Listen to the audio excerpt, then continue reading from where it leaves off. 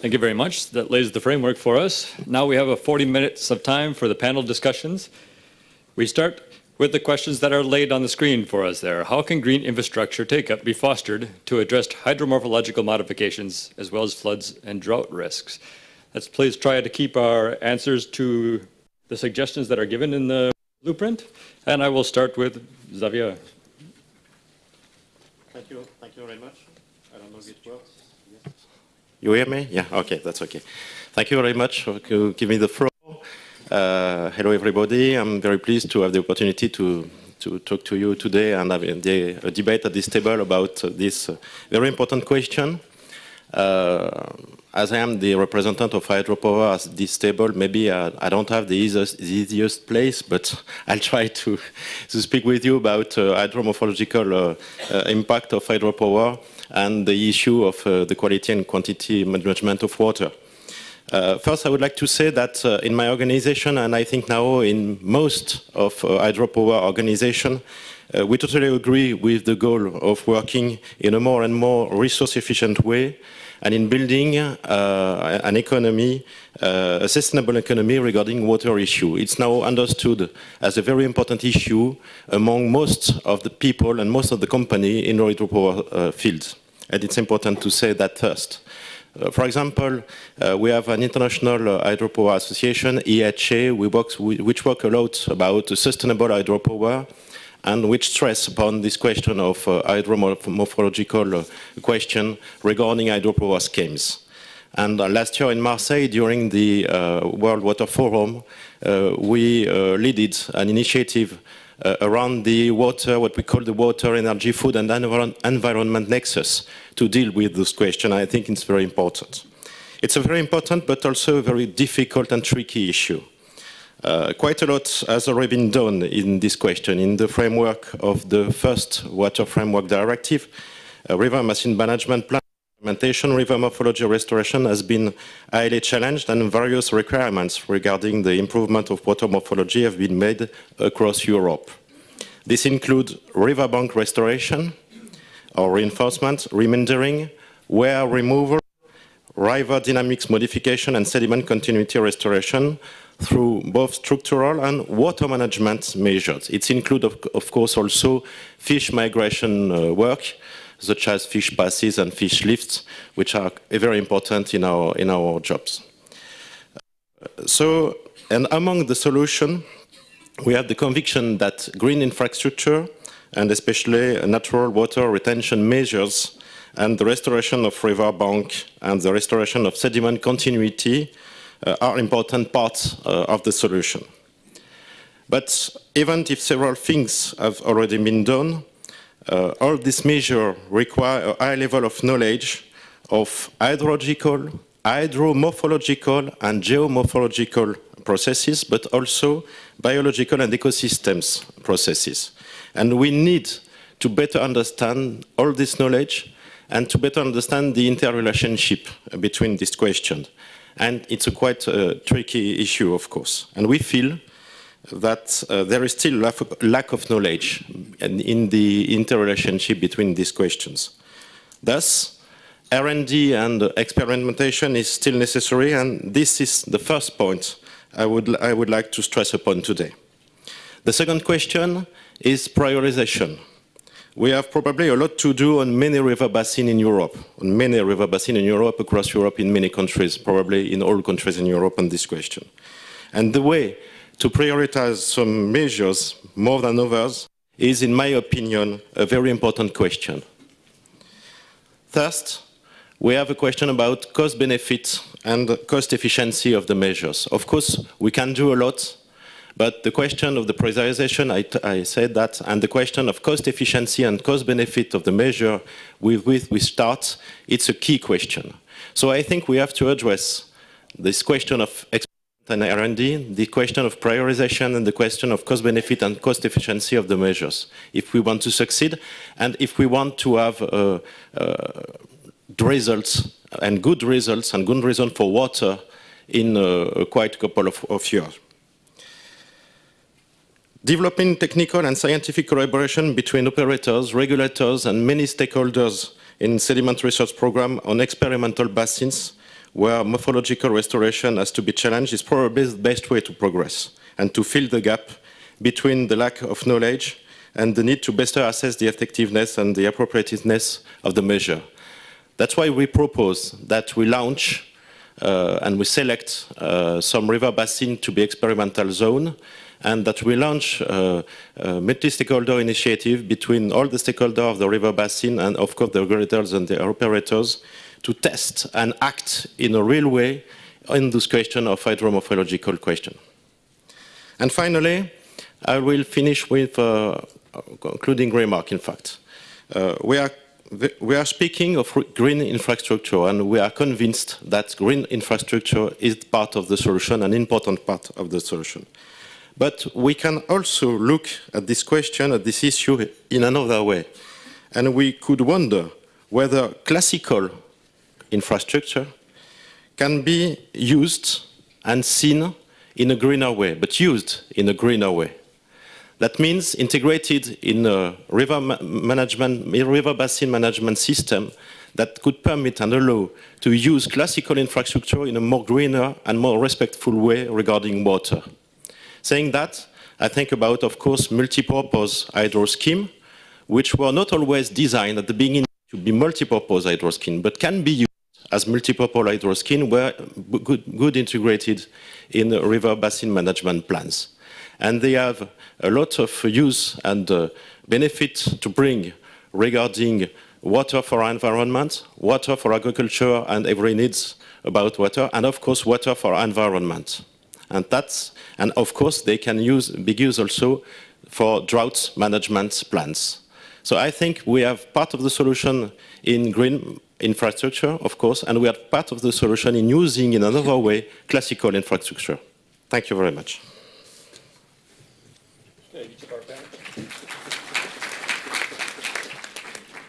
Thank you very much, Xavier.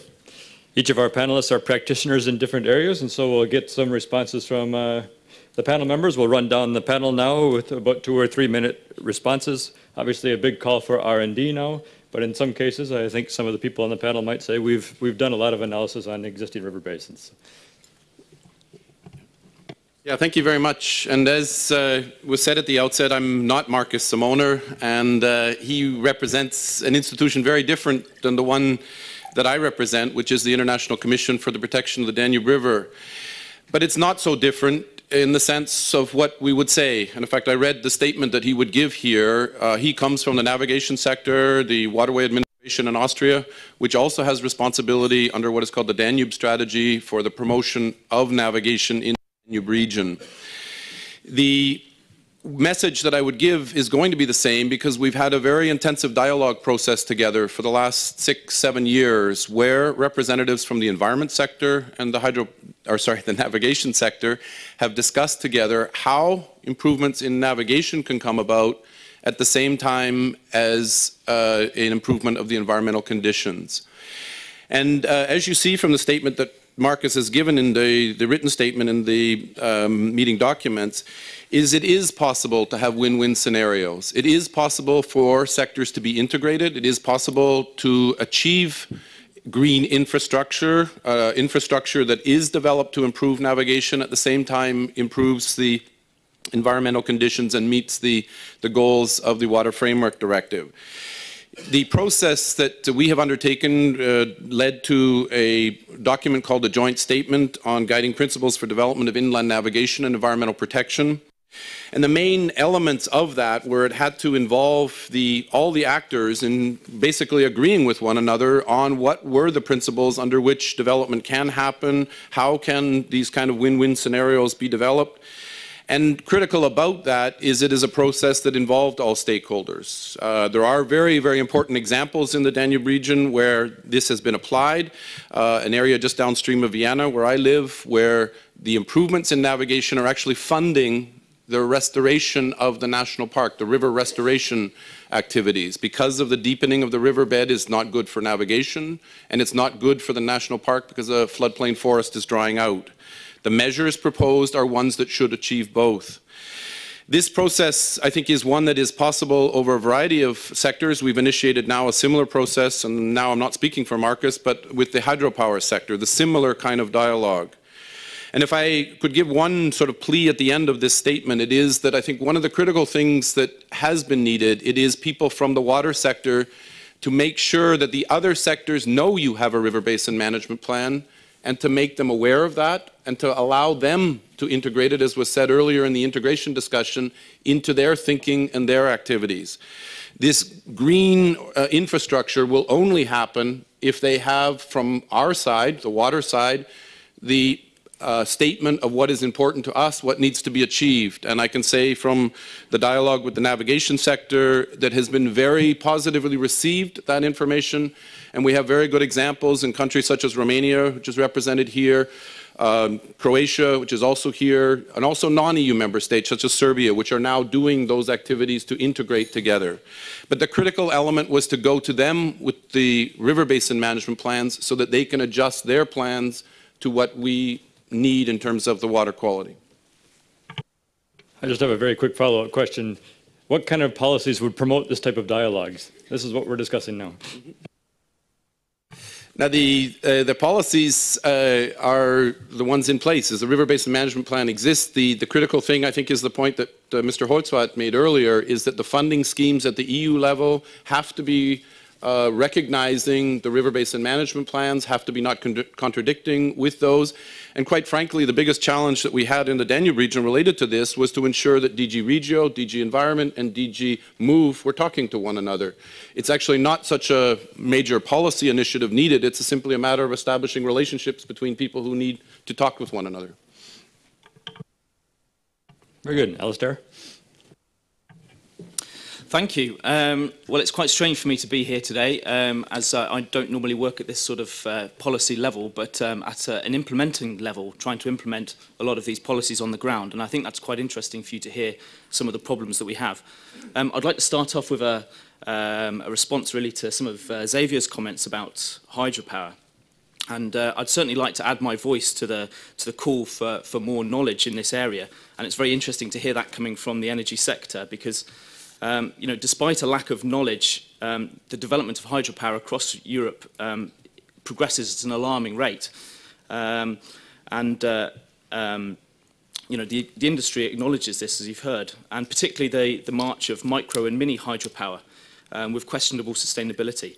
And we find that this permanently compromises our ability to deliver good ecological status on the ground. So we do need to find a way of properly assessing these projects and looking at the real cost benefits in terms of communities and society at large before continuing this. And of course, this is further supported by the problems in bringing together the different policies of energy and carbon with those of water, which have already been mentioned this morning. And we often find that people talk about win-wins in terms of navigation and hydropower. But often those win-wins are rarely that. They're always compromises for the ecology. So we do need to invest more time in properly looking at the true ecosystem value of our natural processes in rivers. And I would also like to say that this whole question of green infrastructure and being able to use green infrastructure to address hydromorphological modifications is not a simple one. It's not just a case of taking a bunch of green infrastructure projects and throwing them at a map of a river. It's not a simple issue, and if we don't do this correctly, at best we will not deliver on our promises and waste a lot of money, but at worst we could actually add to flood and drought problems. This requires technically competent people working on the ground in watersheds, engaged in accurate identification of key ecosystem processes, and those processes which do support society and economy, and the development of paid ecosystem services routes for actually funding landowners, communities, local authorities to change their practice for the benefit of society at large. Thank you. Thank you. Irene? Thank you, David. Well, we've heard quite a bit about how to progress with ecosystem restoration, which of course is very important. But I would like to highlight another aspect, and that is to maintain the green infrastructure that we still have. And this is why we as WWF, but also together with other NGOs, we are promoting a strategic approach, for example, for hydropower planning, where we first map and assess those areas, those sections of the rivers and parts of the freshwater ecosystems that play an essential role for the overall system. For example, that are still supplying bed load for river sections and further down, maybe that host some endemic species where we have to really maintain this area. So, but also, of course, to take into consideration areas that are already highlighted for the ecological importance, such as high ecological status river stretches, but also freshwater Natura 2000 areas. So once we have mapped those areas that are really important for the overall system, for biodiversity, for ecosystem services, for maintaining or for achieving the objectives of the Water Framework Directive, then we can identify those areas where we think hydropower development should not take place, simply because the risk is too high. These are areas that are too precious to put at risk. This is, by the way, also a call that we already heard in May 2010 coming from the EU water directors. They called for the designation of no-go areas or exclusion zones. So we think that is very important, but of course, besides those no-go areas, we should also identify river sections that still deserve special protection, even if they are not maybe completely to be kept free of hydropower development. So this is something we believe is the only way really to cope with this pressure that is coming from development. It was just mentioned, especially from small and micro hydropower projects that are in the pipeline. It is simply impossible, we believe, for authorities to evaluate each of these projects individually. So by having this zonation in place, decisions will become much easier, and we will have a much higher chance to achieve the objectives that we have, that the Water Framework Directive has set. But of course also other biodiversity policies of the European Union. That's, by the way, something that we are missing a bit in the blueprint. This is to highlight also just the need for efficiency reasons to integrate better objectives of Birds and Habitats Directive, but also of the EU biodiversity strategy. We just talked about restoration, flood-barrier restoration, river restoration. That can really help us to come closer to the goal of restoring 15% of ecosystems. So why not better integrate those objectives and, of course, also implementation plans. About funding alignment, we are very happy to see that focus in the blueprint.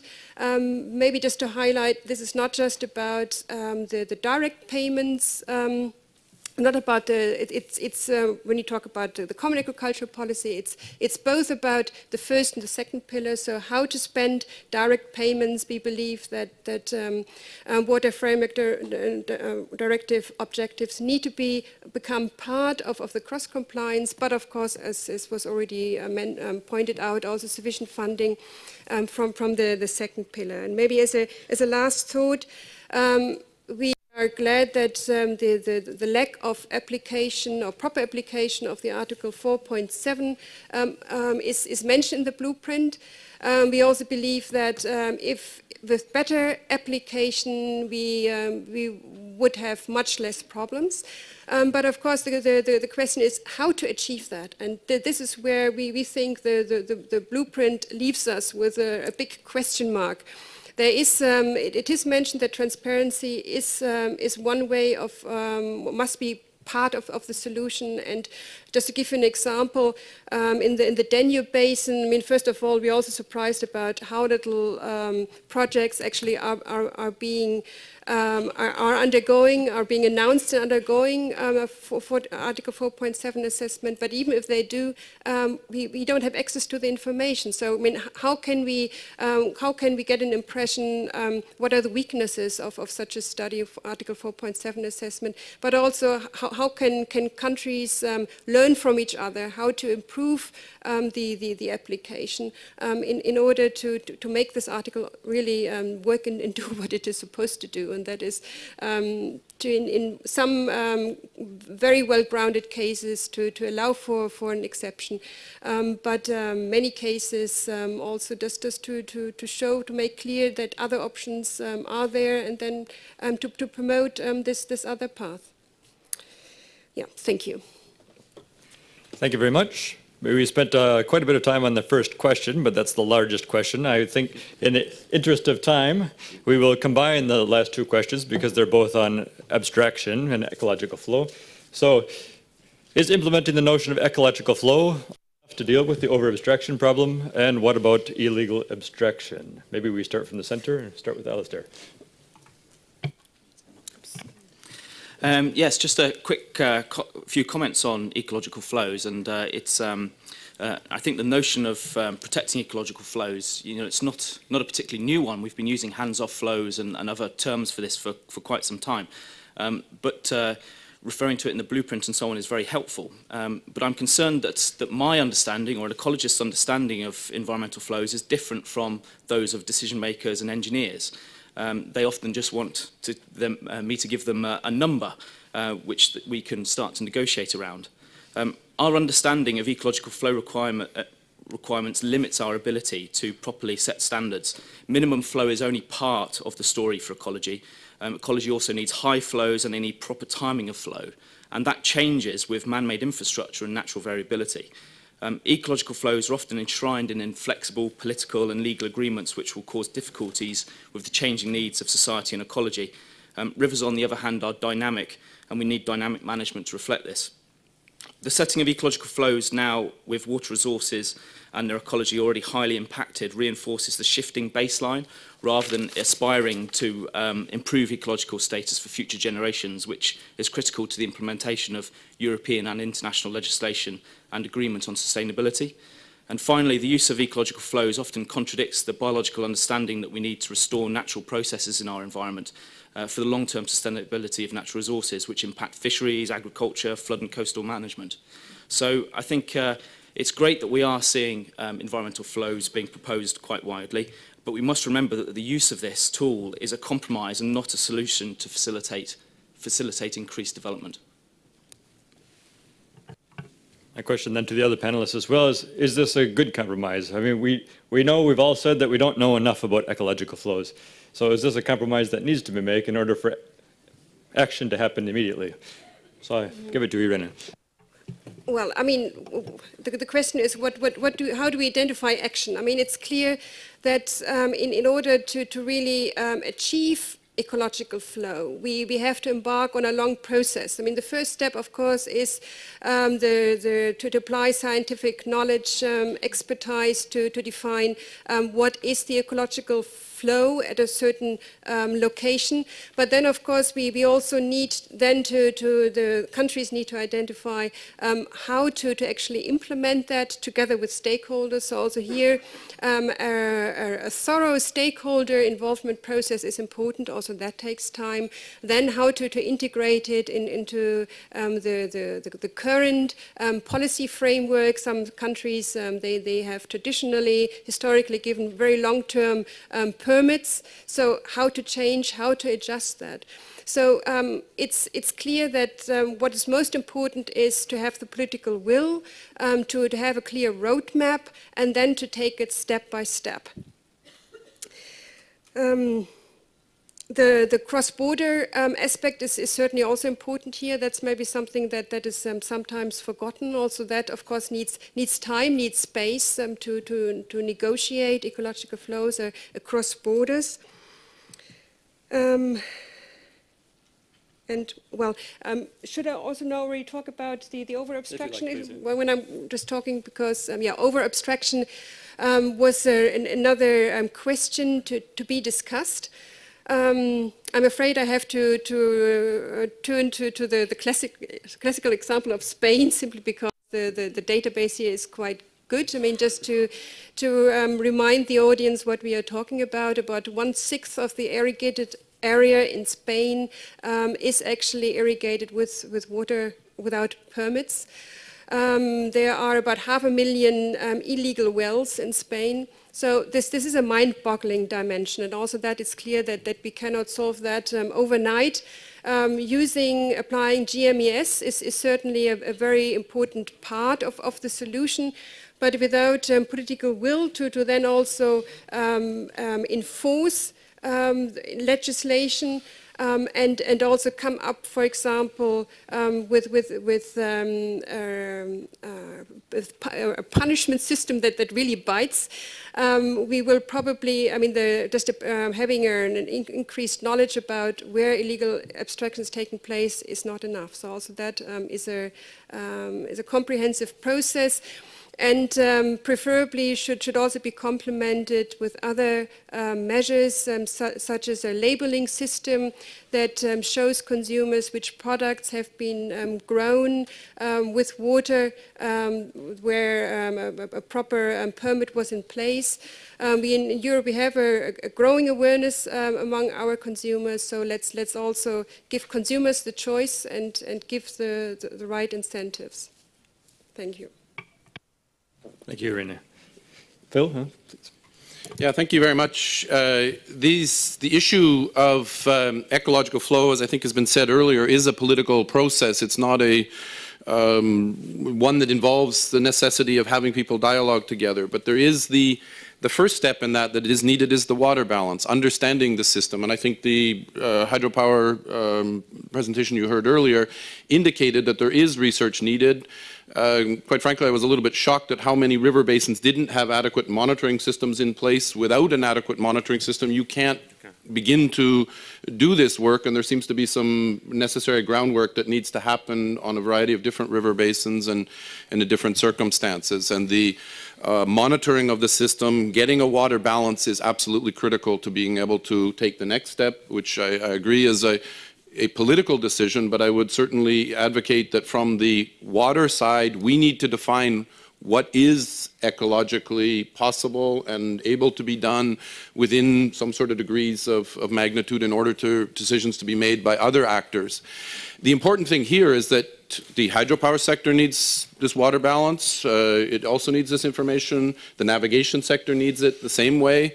We have a combined interest, I think, in making sure that this research and this information is available, and we have an interest in coming together to determine how the allocations and the mechanisms of deciding how the flows are to be utilized can be undertaken. This is a process that has to be combined, certainly my own sense, from the issue of sediments. The issue of sediment management is also one that is again affecting hydropower. It's also an important part of the ecological processes. And these two issues are areas where there seems to be a great deal of groundwork that needs to be done that can allow these decision-making processes on ecological flow to take place. But the implementing of the notion seems a positive step, and I think the blueprint advocating for that is a good thing. Whether it solves the over-abstraction problem or not, I can't say, but it certainly will be a step in the right direction. And as far as the last issue to tackle illegal abstractions, if it's illegal, it shouldn't happen, period. There's not much to discuss, I think, about that.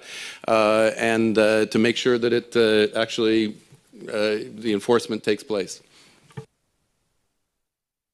Yeah, maybe a short word about ecological flow. Of course, it's an important issue, a very important question. It has been said in many regulations of many countries in Europe, it's an arbitrary number. We decide in this river we need to have X cubic meter per second, and it's the ecological flow. Of course, it's not relevant. Of course, it doesn't correspond to the needs of ecosystems, and of course, it doesn't come from a scientific approach and a multi-stakeholder approach. So we first need to have this scientific and multi-stakeholder approach to appreciate what is the ecological flow, and it has to do with water management. Of course, it can't be a single number. It depends on the season, it depends on the ecosystem needs. So it's not a single number, it's something to be integrated in water management. I'm convinced about that. And I think it could be connected with an initiative we took last year. We took the initiative to elaborate what we call at this time, it's not maybe the correct name, the water footprint of electricity generation, and we take the initiative to elaborate a water footprint for electricity generation and to measure and manage it. And it won't be a single number also. So we're not interested in knowing how much water we use, we know that. So it's not a question of volume, but it's a question of knowing what is the impact of electricity generation on water quality. It's knowing the impact on scarcity. It's not the same to store water when you have water and to release it when you are in a scarcity period than to do the reverse. So we want to build a water footprint which would be relevant regarding seasonal arrival of water and quality of water. And I think an approach of ecological flow could be connected with this water footprint approach, which could lead in indicators and means to approach the question of flow release for the ecosystem in river basin management plans. Thank you. I think it's time now to open it up to the floor for discussion. You've heard from our panel members. So we'll start a discussion, about a 40-minute discussion from the floor. Please, when you ask a question or make a statement, please state your name and the where you are from.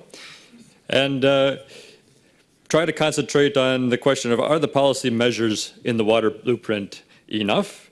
Are they a step in the right direction? Or what else needs to be added to the blueprint? Thank you.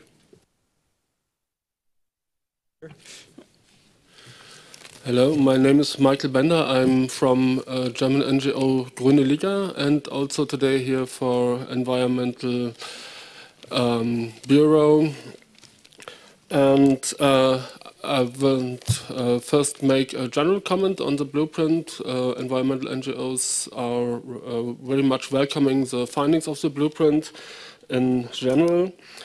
And we also identified the issue of the policy coherence as one of the major obstacles for WFD implementation. And this, of course, is a common task of the European Commission, the European Parliament, and the Member States, as the voice of the Member States is heard in the Council decisions.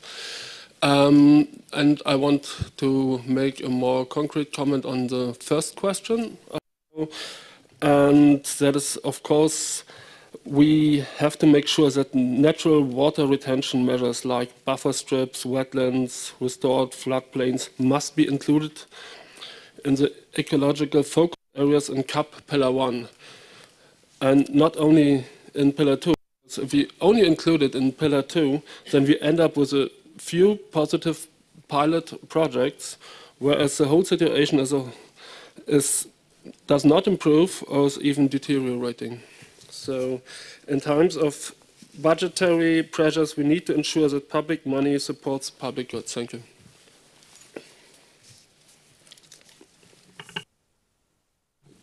Thank you very much for the comment. So CAP Pillar 1 and 2 should be included, not one or the other. Further questions or comments? David. Hi, David Zetlin from Wageningen University. I'm sorry that the Spanish representative has left us, but perhaps, I don't know, Marta or someone else can explain this to me. And I'm going to say Spain as a representative country because we have statistics with Spain, but we know that this is, the over-abstraction is happening in other countries. But I'm quite curious about why the Spanish government, the regional governments are so good at tracking subsidies in terms of receiving income, but so bad at tracking water consumption. And I'm wondering if the departments of accounting can maybe switch staff to reconcile this discrepancy. And more pointedly, I'm wondering, and I brought this up to other people before, you know, there's a subsidiarity question, and this conference is probably going to be balancing on that question quite a bit. But if Spain won't, and I'm using Spain again as a representative country, there are other countries, if Spain won't meet their obligations under the Water Framework Directive, is that the EU's obligation to step in and essentially manage Spain's business? And if that's so, is it possible to link the money that Spain and Spanish farmers are getting from the CAP to meeting the obligations of sustainable water management? I know this is a political question, but this is a political conference, right? So when is this going to happen?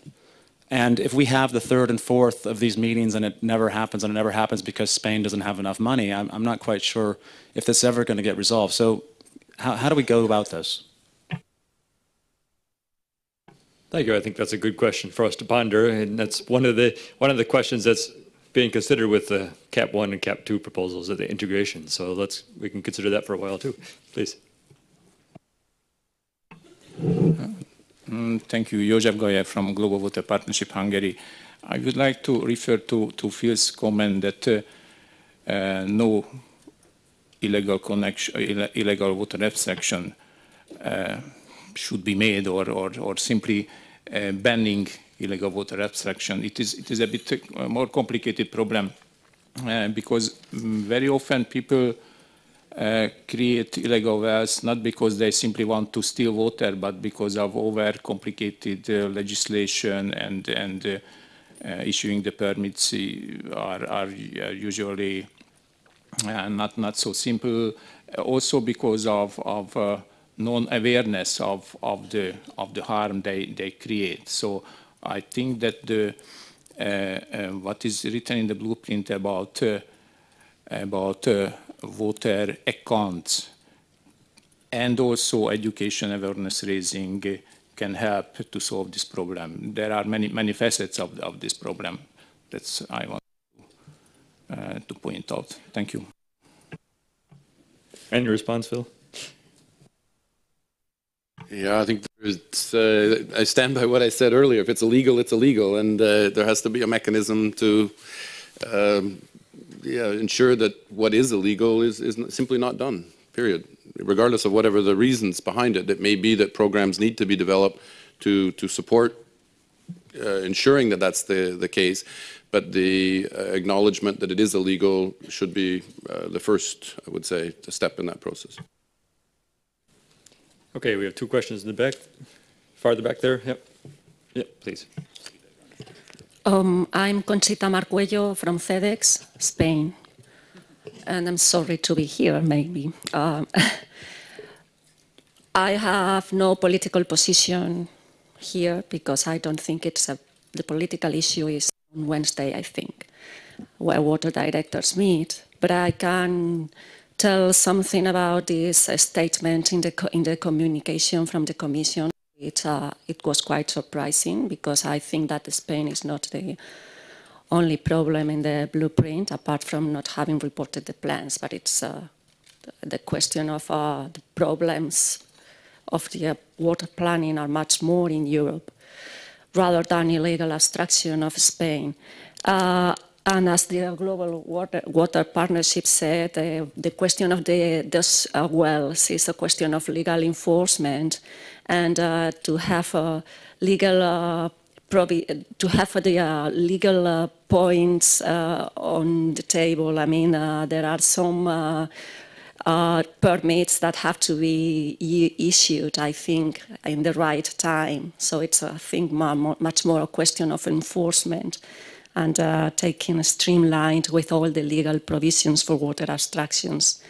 And I would very welcome to discuss in these over abstraction problems the question of metering and enforcement of metering in other basins and enforcement of metering in other water uses, agricultural and urban water as well. So this is my point. Just 1 minute. Does anybody want to respond on the issue of over-abstracting? Anybody from the panel want to respond on the over-abstraction issue and whether the monitoring mechanism that's been proposed is enough? I think on illegal abstraction, if we all consider that this is one of the problems that we have to tackle, perhaps, let's say, we need to see how we tackle, because it's very easy to say, well, it shouldn't exist and that's it. But perhaps it's good to know why in certain areas it has arrived a situation that illegal extraction is spread out, why this has happened, which are the mechanisms behind this, and then try to solve the problem analyzing this. Because in many situations, this illegal extraction is not overnight. I mean, this is practices that have been happening for decades in some areas. So, very spread out, decades. Normally it's areas where you have, let's say, social problems, let's call this way. So let's analyze all the problems behind this. Areas that in some cases there is cap funds, but in some areas there are not cap funds behind this. So I think analyzing this, we will be able to provide some solutions. Because normally in areas where there is illegal extraction, it's not that easy to change this tendency from one day to another. We should change this tendency, so it's important that we analyze why we arrived to this and which are the mechanisms that could be put in place in order to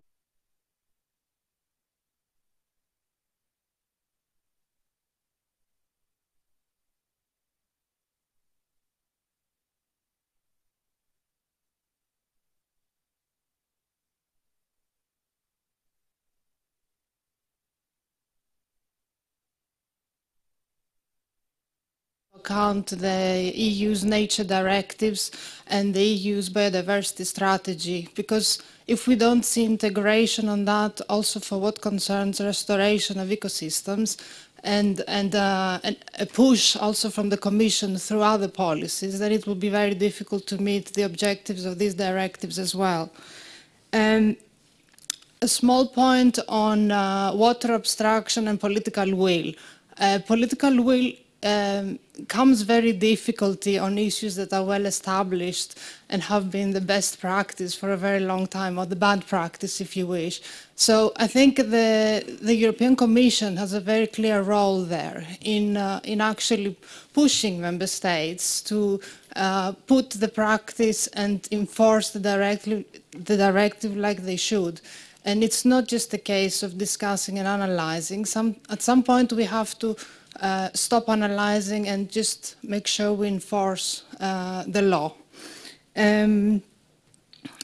Another point is that also clear from the panel today, like the Water Framework Directive, also the blueprint seems to take and to discuss a lot more about countries that have big river systems, lots of water, and looks less at countries like Cyprus, for example, that has water systems that are often seasonal. We don't have hydropower, we don't have navigation, but we do have many ecosystems that depend on water, and these are often starved from water because practically all the rivers have been dammed in Cyprus, and there's very little water ending up in the sea. So I think these are elements that also have to be looked at from a European perspective, because they are true problems that, that countries in the south and drought area countries have to face. And finally, for what concerns the ecological flow, yes, it's important to know more, and I absolutely agree with a gentleman from the Rivers Trust that we have to know when to let the ecological flow, the timing is important, the ecological conditions are important, but at the same time we should not use the fact that we don't know everything to postpone action forever on this thing, because there are ecosystems that really need this water, and we have to take the action to let the water through. Thank you. Thank you. I have a lineup of 4 more questions. Somebody from the middle on this side was, no? No more? Okay. Then up here on the front. Thank you. Sergei Moroz is my name. I'm also from WWF. And just a quick comment and a question to the panel. The comment, and this is referring to the legal abstraction that we were talking about, and I understand it's complicated, but things really need to be done. And one of the particular tools at our disposal is common agricultural policy reform that is being discussed at the moment. And one of the very clear recommendations, one of the clear tools there is including some of the provisions like having a permit to abstract water legally into the cross-compliance regime. This is exactly what it is designed for, and that's one of the mechanisms that can help enforce and solve some of the enforceability, together with other measures as well. But it can be a very useful mechanism as well, including this in the cross-compliance. And then the pressure that we are getting, the discussion level of discussion in the council and in the parliament, for example, on this, are worrying. So sort of also to sound the earlier discussion we had in the first panel. So it's really not clear. We have a very clear tool that can help, but the decision makers are really not agreeing to take it forward. Thank you. Okay, in the back over here, part of the back. Yes, me. Yeah. My name is Jeremy Biggs. I'm from the NGO Pond Conservation. I'm also here from the European Environmental Bureau. I would like to raise one general policy issue, which is that of small waters. Small waters, by which I mean headwaters, small streams, small lakes, less than 50 hectares, ditch systems, and the millions of ponds across the continent are largely ignored in the directive at the moment in water policy, yet they are fundamental. As you can read the European Environment Agency's report, there's a box on page 66 of their report. They are fundamental for freshwater biodiversity, and we know there's a crisis in freshwater biodiversity, and they're also fundamental for ecosystem services. So I'd like to suggest that we need to look at the directive and the blueprint in that context, ways of improving the policy for small waters. The policy, to answer your question, the policy measures are not yet good enough for that. I'd suggest we need some guidance on how best to tackle small waters, which would operate at the European level. And this is very interestingly appropriate just to the Cyprus comment we had a moment ago. Many of the Mediterranean countries also have a lot of small waters which are very important for biodiversity, which are not well considered in the directive. And we also need, in policy terms, some demonstration measures of what works to protect these waters, because our knowledge of the effectiveness of measures generally, all measures, is really rather poor at the moment. And research, I think many of you would be shocked by the lack of research evidence of measures which we're talking about in this room as effective. Those research data are far weaker than you might imagine. That's true for small waters, but for many others too. And I'd also echo, with respect to small waters, the need to integrate Water Framework Directive policy and Habitats Directive policy. At present, biodiversity policy and water policy often are not well integrated. Thank you. Thank you very much. Very good suggestions. I had a question in the front in the right here. To me? Yeah. Yes, thanks. Hello. Beate Werner from the European Environment Agency, and thanks to the colleague just speaking. Yes, I would like to ask a little bit, being short, on the ecological flows, because this is really one very central part in terms of focusing on an ecological target in a wider sense.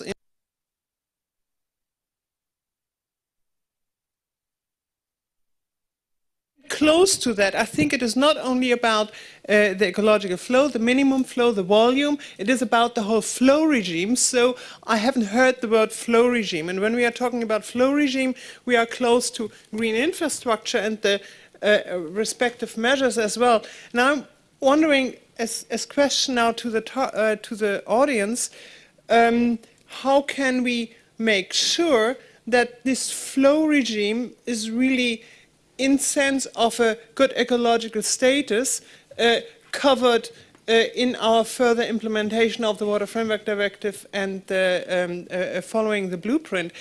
Because I think this ecological target is absolutely important, but we need to take care what is a regional difference and the specialities in the ecoregions, do we maybe need some kind of intercalibration process? There's still a lot of science to be done as well.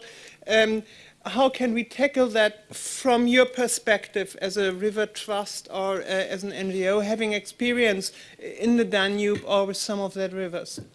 Thank you. And it's very important, by the way, for our session 4, because this is exactly the target we need for the allocation. Thanks. I'll respond a little bit, although I'm not sure if I can help on the scale of the Danube. I hope when I was answering the question initially, by talking about timing of flows and size of flows and so on, that I was sort of talking about flow regimes. And the other things we have to consider, of course, is with hydrological flow, there's also geomorphological flow and bed load movement and so on. What I'm really concerned about is constructing some kind of equation for the engineers that says, at this period in the month, we need X amount of flow and so on and so on. So we start creating these artificial flow regimes that very quickly become detached from the actual ecological signal that we're trying to, or the ecological result that we're trying to produce. How we get to that point, I don't know. It's very difficult to see how green infrastructure can tackle some of the really big dam issues that we have, which completely obstruct a river or waterway, because you're always going to be disconnecting that bed load movement and so on. So I don't have the answers, I'm afraid, but I do understand the issue. So I think maybe just a short comment. I think we have also a question of scientific approach, and we need more investigation in the scientific field to understand what's going on.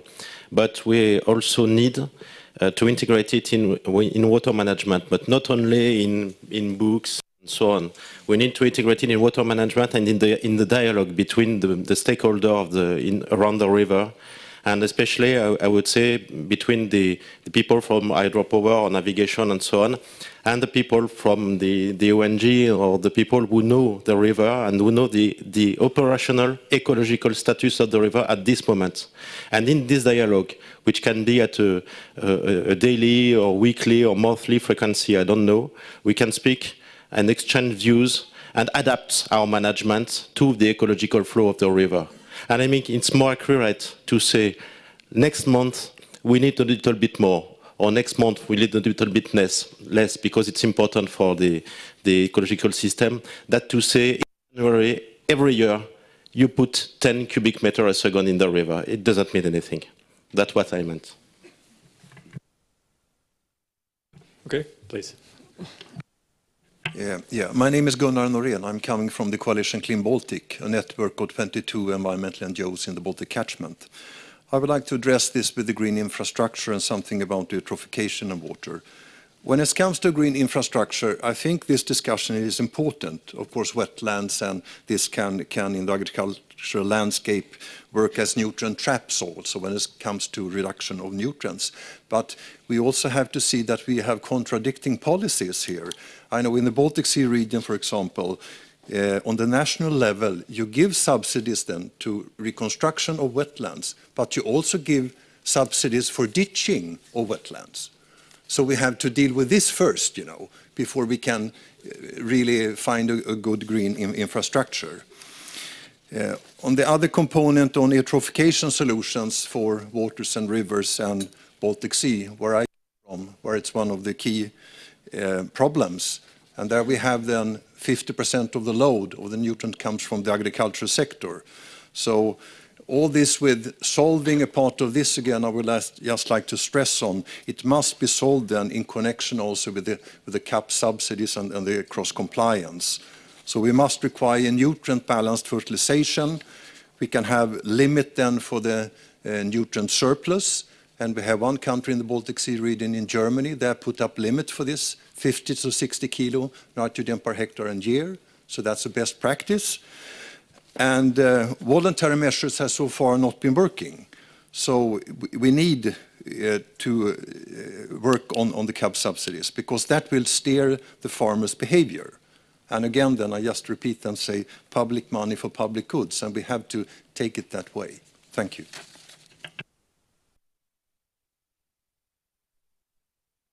Andrew, please. Thank you. I'm Andrew Farmer from the Institute for European Environmental Policy. I just want to comment on the use of ecological flows. And I fully agree with the complexity that Alistair outlined, but I just want to make a plea that we don't make the best the enemy of the good. In many river basins in Europe, there is very little information about inputs and outputs to basins, of flow, of water uses. And what we need to do is start with a basic understanding of what the ecology of rivers, how they're dependent on flows. Now that may be in a very limited way, but it begins the link between quantitative water understanding and biological response, and begins that understanding with the concept of ecological status. And it also provides a good link with the objectives of the Habitats Directive and protection of sites and species under that directive. As information improves, then we can become more intelligent in understanding all different aspects of the flow regime. But we need to be careful, as the blueprint talks about developing guidance as the response on ecological flows, that guidance allows those river basins which have a lot of information to take that forward and use that intelligently to make good decisions on ecological objectives and water users.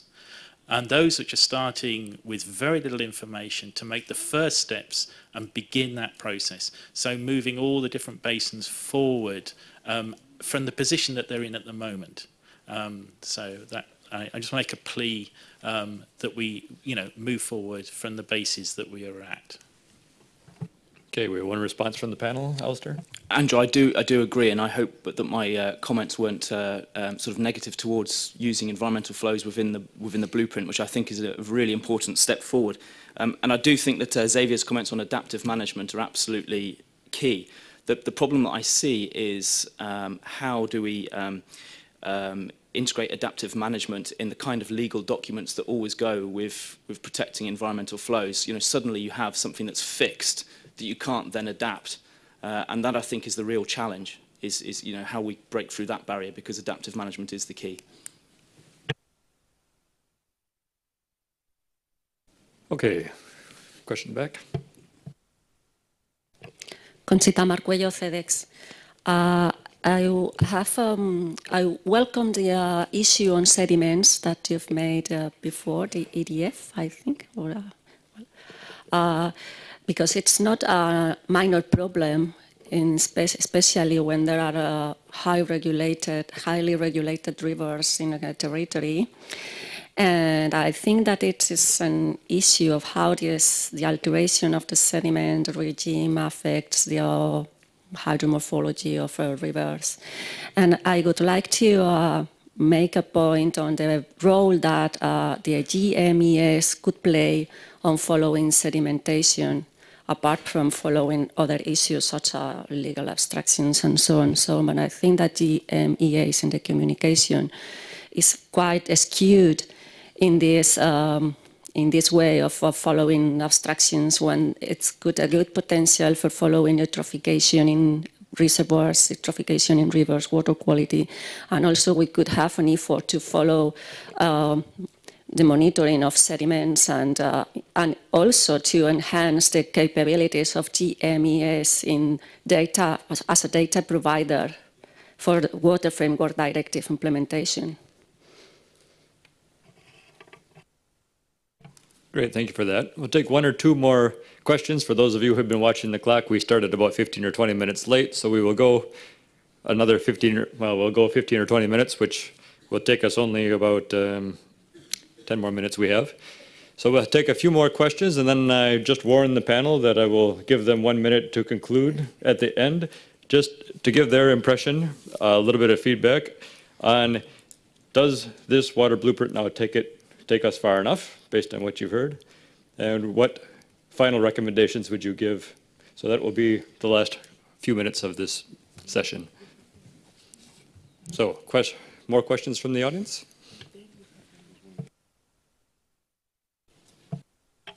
Thank you. Mark Owen from the European Anglers Alliance. Everyone on the panel and everyone in the room seems to agree that far more research is needed on ecological flows, and very much welcome that this is emphasised in the blueprint. That research is going to take some time to come to conclusions. How does the panel feel we should deal with the present applications of hydropower that are in the system?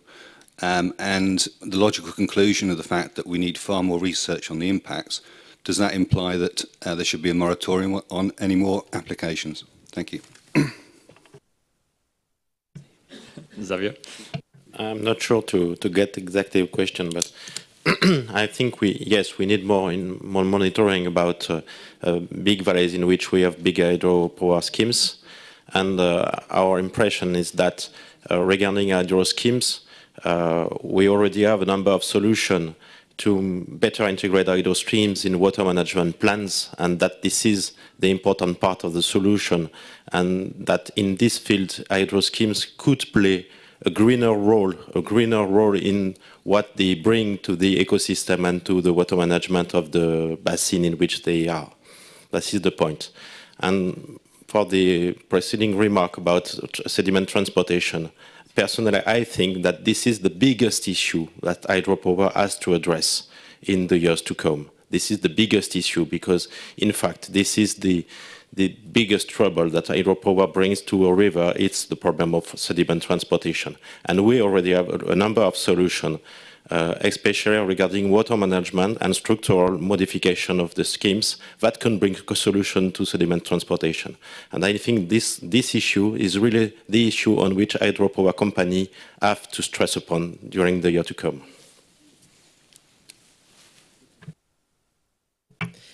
Well, I mean, ideally, we would have a moratorium and then very quickly really a pre-planning mechanism and agreement on place on how to make hydropower development sustainable. But of course, this is most likely not implementable. So all the more important to come up with a pre-planning mechanism that is based on available knowledge and data, and that is possible. I mean, we as WWF, we have already proposed a zonation approach, also with criteria that include parameters for which we already have the data.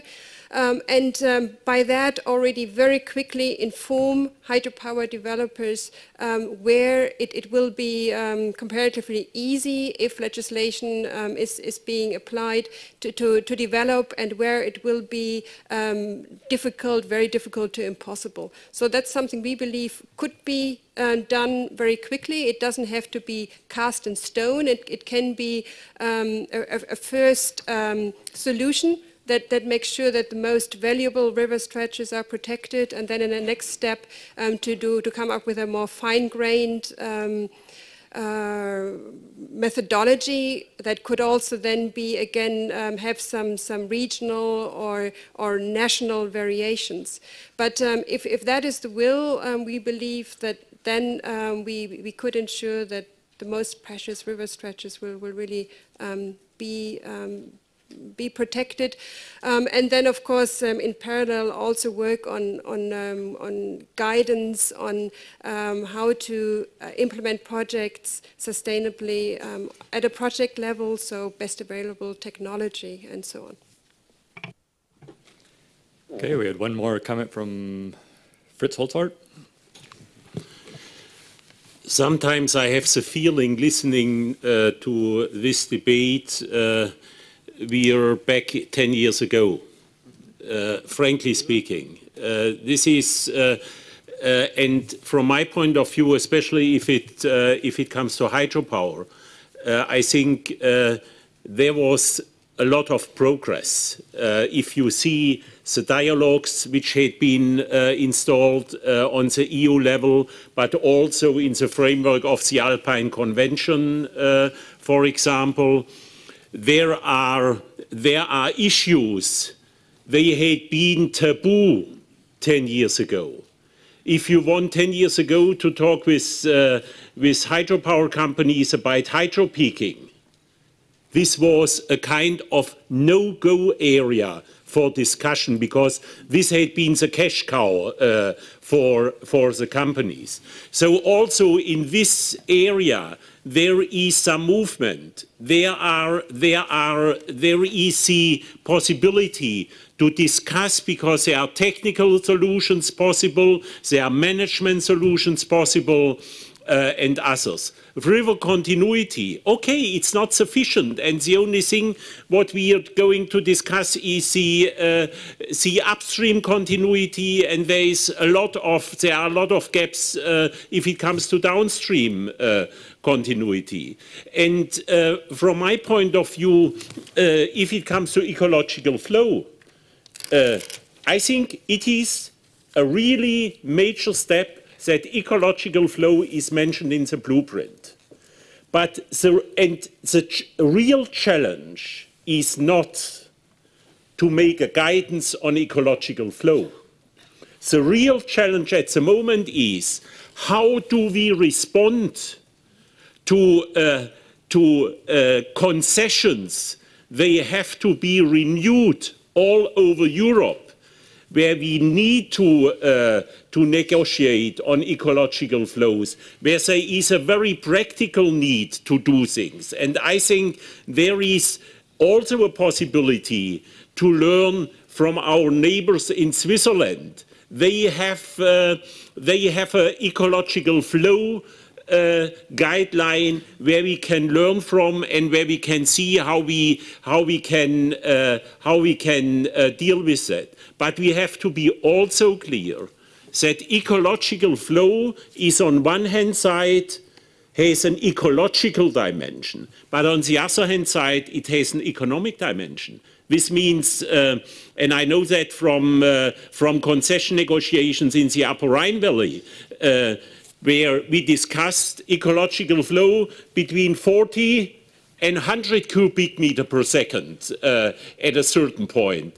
and where we had to see how we can really ensure in a practical way that we get a consensus between the ecological requirement and the economic requirement. So I really think if we are talking back to this morning about integration, about the issue that we have to see both sides of the coin, I think then it is really important also to accept that within the last 10 years, things changed and there is a difference. It is not enough, but we should be really accepting that the Water Framework Directive changed, especially in hydropower, things we would not have accepted 10 years ago to change.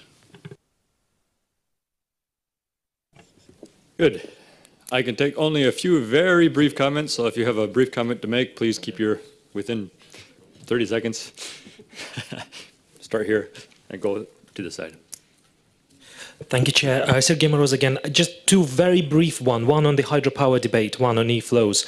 I think I would recognize the progress that has been made, and Fritz is right there, but we're also facing a massive challenge where in the next 5 years, a number of new hydropower projects that are being planned on some of the last remaining natural stretches in the river in Europe is absolutely staggering. And we look at the Commission's analysis of Article 4.7 application, which is not happening. We've heard from Irene some of the ideas about pre-planning. We have only very few examples where this is being done. So we definitely still face a lot of challenges, especially in the next period of time. You know, we don't have another 10 years. A lot of these rivers are at risk. And if we are just going ahead without proper considerations, without proper strategic planning, a lot of damage can still be done. So I think it's really important that we are not complacent complacent. There is something we need to solve, and I think the blueprint is really not giving us enough tools. That's one of the weaknesses of this. And very, very briefly on e-flows, also to support that, I think it's extremely important that we are looking at e-flows in the next phase of the common implementation strategy. There is such a different understanding among the member states that actually getting that understanding on the table, having a debate about it, will be extremely useful. And we need to look at Switzerland, but I would also think that we need to look at the outside of Europe as well. The rest of the world has moved on very far on environmental and ecological flows, and I think there are very good examples from other parts of the world as well. So it's really to support, it's really important that we look into that. Thanks. My name is Sindre Langås. I'm working for the Federation of Swedish Farmers, but also representing Baltic Farmers Forum on Environment, 15 farmer organizations around the Baltic Sea, but also representing Copa Corsega. I would like to take up the first question here on the screen on the take-up of green infrastructure, in particular restoration of wetlands and floodplains, which of course is an issue that is directly impacting upon and pointing at farmers and landowners. And in Sweden, I mean, this is an agro-environment measure offered in the second pillar of CAP. But the attractiveness of this is maybe not the highest one, because what governs the compensation given to farmers is cost incurred and income forgone. And what we've been explained is that this is due to WTO rules that prevents, I mean, countries or EU to actually pay farmers more than cost incurred and income forgone. And we all know that the recreation, for instance, of wetlands might be very, very valuable if they are targeted very nicely far downstream along the river systems. But currently, I mean, it's the same compensation whether it's far up and not giving much value ecologically or to society, or whether it's put very far downstream may give a lot of value. So my question would be, I mean, how is the EU pushing towards the World Trade Organization to actually get a new view upon this? Because if you take, I mean, land from agriculture production and make it into something different, I mean, a societal ecosystem service, you are not actually, you're taking land out of production and you're not producing agricultural products. So how can this come? It's not being, I mean, taken out of this WTO rules and allowing, I mean, more targeted compensation to farmers. I mean, trying to value, I mean, some restored wetlands as more valuable than others. Yes, thank you. It's Michael Bender again. One short comment is about this hydropower.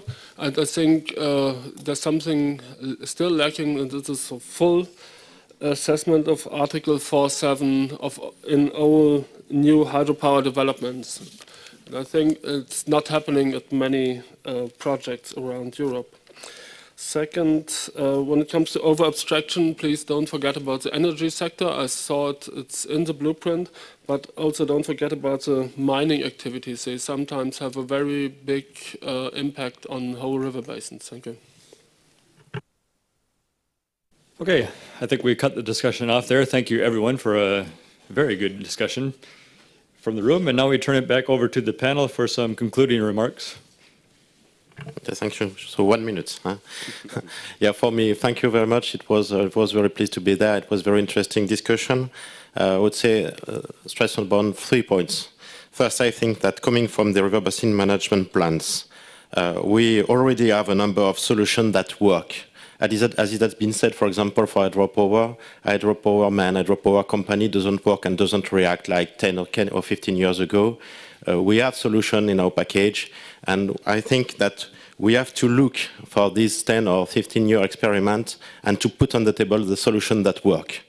I think it would be more very concrete, and maybe after the blueprint, a job could be done in that way to put on the table a solution that work. Secondly, it is a quite complicated question. I said that there's a lack of knowledge, a lack of R&D, that we need R&D and experiment, and I think that it's a good idea to put also on the table experiment river basin where multi-stakeholder management, multi-stakeholder approach of the question could be done between regulators, operators, ONG, and so on, to progress in the field and put the scientific research into application in river basin experiment. This is the second point. And the third point, it won't be a surprise, is that I think that we must go further in the integration question, especially in between the CAP, energy policies, and water policies, because I think that at this time we didn't go any further. Yeah, as I said at the outset, I'm here representing Marcus Simoner, who's from the navigation sector, and I'll try to think of what he would say. I think the main thing is that the navigation sector needs the blueprint. It needs river basin management plans to be able to respond to the goals that are there from an ecological or water quality perspective. And certainly our own experience in the Danube River Basin has shown that the navigation sector is willing to undertake green engineering on the basis of what the needs of the river system are, and to undertake innovation in green infrastructure, redesigning ships or redesign ships that they can utilize rivers as natural systems. And that, I think, is an indication that if the kind of multi-sectoral dialogue that has been talked about happens, we can achieve the goal here. And I certainly would advocate for undertaking that dialogue, but most important from the water sector, to make sure that the other sectors are aware of the river basin management plans, what the needs are from a water perspective. Thank you.